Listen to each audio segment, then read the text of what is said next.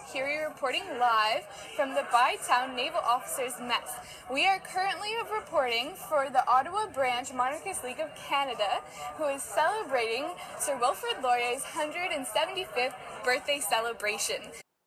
The keynote speaker of the event was Arthur Milnes, editor of Canada Always, The Defining Speeches of Sir Wilfrid Laurier. He's also co-editor of Canada Transformed, The Speeches of Sir John A. Macdonald. He's an accomplished political speechwriter who spent 2.5 years working with Prime Minister Stephen Harper as a speechwriter and assistant.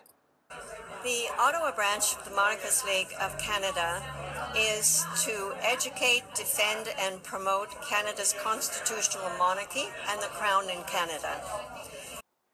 In fact, 7 Canadian Prime Ministers and 1 former U.S. President and his wife have all planted ceremonial trees in Arthur's home garden in Kingston, Ontario.